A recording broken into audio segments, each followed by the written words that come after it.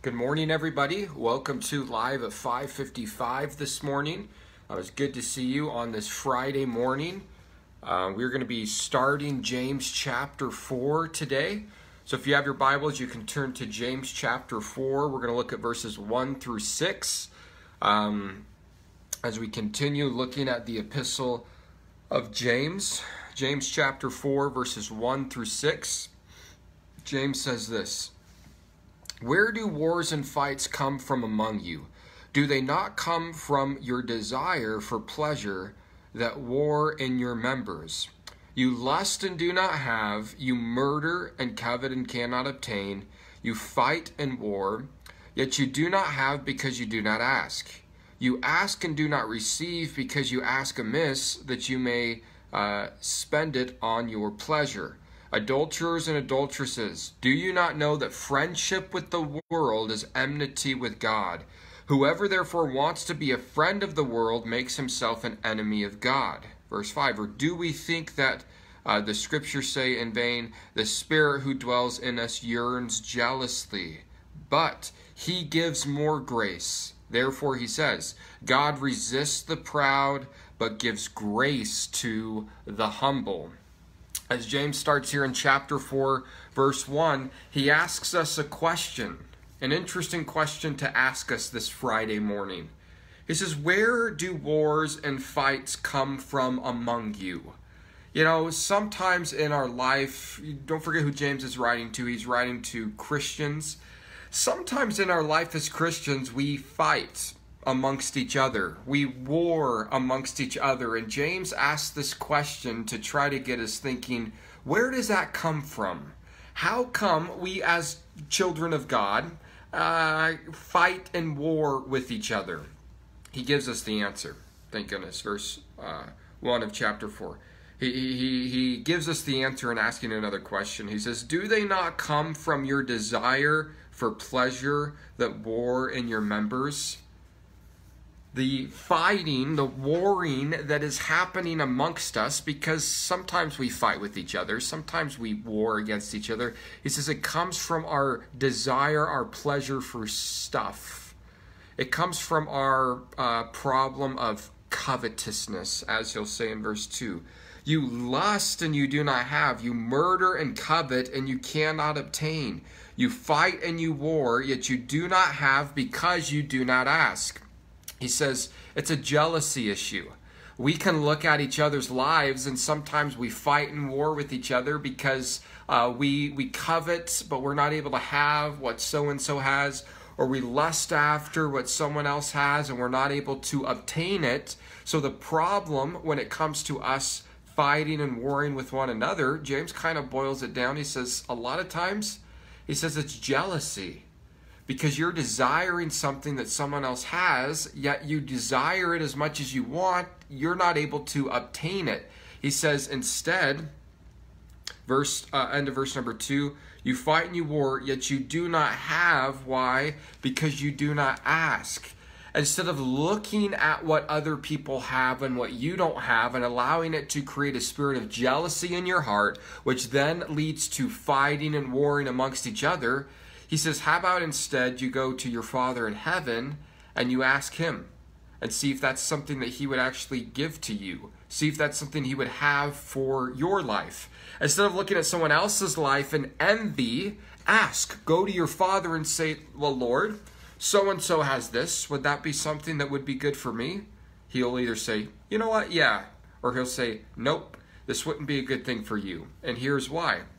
James goes on to say in verse 3, you ask and you do not receive because you ask amiss, that you may spend it on your pleasure. Well, James, you're saying the reason I don't have is because I'm not asking. Well, I am asking, James. I am praying to God, and I still don't have it. Explain that. James goes, well, here's the reason why. Yeah, you might be asking God for this stuff, but God's still not giving it to you. Why? Because you're asking amiss. You're asking for selfish reasons. You're not asking for the right motive. You want it just to make yourself feel better, to better your own agenda. And God says, I'll give it to you if it fits into my will and my plan for your life, but I'm not just going to give it to you. if you have the wrong motive about it, if you're asking for the wrong reason, if you're asking for your own pleasure. Verse 4, he then uses some harsh words here. He says, adulterers and adulteresses, do you not know, this is an important verse, that friendship with the world is enmity with God? Whoever therefore wants to be a friend of the world makes himself an enemy of God. In the context of asking for stuff. Okay, God, I want this thing. God says, no. Why? Because we're asking amiss. And then he says, here's the deal. The problem is that we get confused. He says, friendship, allegiance to the world, actually makes you an enemy to God. Because the world's system and the Lord's system are kind of contrary. They're opposite. So he says, you can't be buddies with the world and want to be buddies with the Lord. Those two don't work together. So he says you kind of have to choose one. You can't be a best friend with the world and be best friends with the Lord. Verse 5, or do you think that the scripture says in vain, the Spirit who dwells in us yearns jealousy? Don't you realize that, and throughout the Old Testament we see this taught, that our God, he's jealous for us. Now when we think of the word jealousy, we think of like a middle school teenage girl who's jealous, right? And that's not how God is. God is jealous for us, but not in that sense. In the sense that he wants all of us. He wants our allegiance. He wants our entire lives. And James says, don't you realize that the Spirit of God that dwells in you is yearning for you in jealousy? That the Spirit of God that dwells in us as believers wants our whole life, wants our whole heart. And sometimes we fall into the trap of wanting to be friends with this world system and not friends with God. And as a result of that, it creates jealousy in the heart of the Spirit of God that dwells in us. Not because, here's why, because he sees the road we're walking down, and it's hard for him to watch. Maybe you've had this in your own life with kids or with friends or with loved ones. You can see what's ahead if they continue on the road that they're going down. And you're just like, oh, this is not a good direction. And it creates just this heartache in you because you know what's in their future if they continue going down this bad path. That's how it works for us and God too. When God sees us buddying up with the world, instead of being friends with him, it's like, ooh, I don't really, it just breaks my heart, Hagen, that you would go down that path, because God knows what awaits us if we continue down that road. He knows the heartache that's going to be there if we make that compromise. He knows what's around the corner if we continue ignoring him and being friends with the world and not friends with him. So in verse 6, this is a great verse for us to end on this morning. But, in contrast, he, God, gives more grace. How much grace do I want? More. That's how much grace I want. I want as much as I can have. God understands. God sees us. God knows that we are messed up. God knows that we're lusting for stuff we cannot obtain, that we compare ourselves with the Joneses, that we just wish we could get that one more thing. But sometimes with that, it creates a heart of discontentment in us. And before we know it, there's war and fights raging among us. And God doesn't like it when his kids don't get along. So he says, instead, you should come to me and ask for stuff. But don't think that just because you come to me and ask means you're going to get it. Because what is your motive? If you're asking amiss, if you're asking for your own pleasure, God says, I'm not gonna hand it over to you. Don't you understand that this world system and the Lord system work against each other? And then he says, but here's the good news, but he gives more grace. God gives more grace to us. The rest of verse number 6, therefore he says, God resists the proud, but he gives grace to the humble. God is a gracious God. God wants to give us grace, but here's how it works in God's kingdom. God resists the proud, but he gives grace to the humble. I don't know about you, but I want as much grace as the Lord wants to give me. So, if that be the case, James tells us the key here in James chapter 4, verse number 6. It happens when we resist our prideful nature, because God resists the proud and he gives grace to the humble. God wants us to be humble before his sight. You see, God can work with humility, but there's not a whole lot of room for pride in the kingdom of God. God's not really going to use a prideful person, because that person, they think they have it all together. They think they don't need help. They think they don't need to go to their Father and ask for wisdom, for whatever. They think, I got this. I don't need to ask for help. And God goes, okay, if you think you can do this on your own, go ahead and give it a try. On the other hand, to anyone who's willing to come to him and say, Lord, I'm in trouble. Lord, I need help. God, I am just humbly before you. God says, that's a life, that's a heart that I can work with. And he'll pour out grace upon us. Grace upon grace. The Bible talks about in the book of Romans. Or actually in the book of John. In the Gospel of John. There's grace upon grace. And he gives out even more grace to those who are humble in his sight. God is just looking for a humble person to come before him, and God will use that person greatly for his kingdom if we will just come to him and say, Lord, I know that I messed up.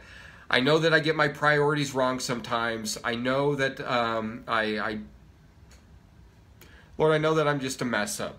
But God, I'm coming before you, and I realize that you are in control, that you know what's best for my life, and I'm just here. And Lord, however you want to use me, I'm here for your glory and for your kingdom. And he says, perfect, perfect, perfect. He says, I can work with that attitude. I can work with that life. Not the person who comes to God and say, well, here's what we're going to do, Lord. And we start barking orders at the Lord. You see, prayer is not barking orders at the Lord. It's receiving orders from the Lord. It's reporting for duty. When we come to God, when we come before God in prayer, it's not to give God orders. It's to report to God for duty. And he says, okay, now that you've come to me to talk with me and to hear from me, I'm going to give you your orders. I'm going to send you out today for your duty, for your job. Hey, God, right? Well, we got it, General. That's the mindset. We don't come to God and boss him around. No, we come to him so that we can receive our orders for the day, and he lets us know kind of the things that he wants us to be doing. So he just sums it up. God resists the proud. God doesn't want a prideful spirit, but he gives grace to the humble. Over and over again, God warns against pride. He says, pride goes before a fall, and a haughty spirit before destruction. And he doesn't want his kids being prideful. So today, let's pray that God would allow us to continue to stay humble. And when we are struggling with issues of pridefulness, that God would just deal with that in our lives, because God resists the proud, but he gives grace to the humble. Let's pray on this Friday morning. Heavenly Father, God, we thank you for today. God, we thank you for your word. And God, I pray that we wouldn't be fighting amongst each other. But Lord, if it does happen, you've laid out for us, Lord, why that happens. And Lord, the reason is because of envy and jealousy. So God, I pray that we wouldn't be jealous with each other. But God, if there's something in our lives that we feel like we need, that we would come to you and ask. And Lord, if we're not receiving it, Lord, it's because we're asking amiss. It's because we wouldn't use it for your glory, God. We would use it for our own pleasure. So God, help us just be content in the things that you've blessed us with in this life. And God, I pray that we today would not be prideful, but God, that we would just be humble in the sight of God. Lord, that we would be humble in your eyes. And Lord, we know that as we come before you with a humble heart, with a broken heart, Lord, that you are going to be there to give us not just grace, but to give us more grace. Lord, we want that in our lives. So God, help us be humble today. In Jesus' name we pray. Amen. Amen. I hope you guys have a great Friday. We are not going to do our Zoom group tonight, because I'm actually going to I got to run down to Idaho Falls today for a meeting, and I will not be back in time for that. So we're not going to do our Zoom group tonight. on Friday nights like we've been doing. But we're planning on doing it next Friday night, but I'll keep you guys updated on that. James chapter 4, this first section, good stuff. He resists the proud. He gives grace to the humble. He wants to give us even more grace. All we simply have to do is come before him today and say, God, here I am. I'm at your feet. In my brokenness, Lord, you make me complete. That's a song, by the way. Here I am at your feet. In my brokenness complete. God makes us complete when we come before him broken, just humbly before the throne of God. So, hope you guys have a great Friday. We'll see you tomorrow morning live at 5:55 as we continue through the book of James. Hope to see you guys on church on Sunday. We're going to be looking at the first part of Matthew. Let me think about what book we're in. Matthew chapter 8. As we're now done with the Sermon on the Mount, we're going to see Jesus do some miracles and talk about our miracle-working God. So, have a blessed day, and we'll see you later.